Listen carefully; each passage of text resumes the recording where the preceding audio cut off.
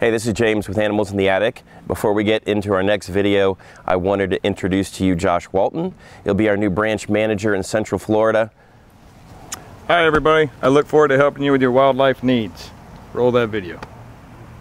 What do rats eat? I get asked that question all the time. Hi, my name is James from Animals in the Attic. Today we're going to talk about what rats eat.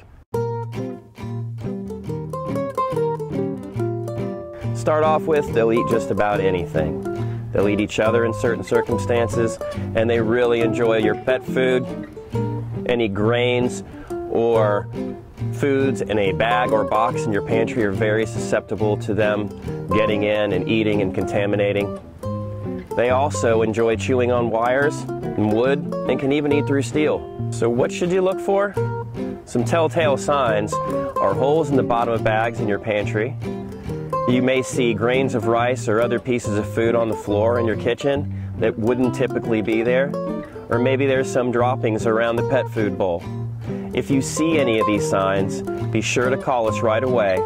We'll get there quickly and we'll get them out and keep them out, guaranteed.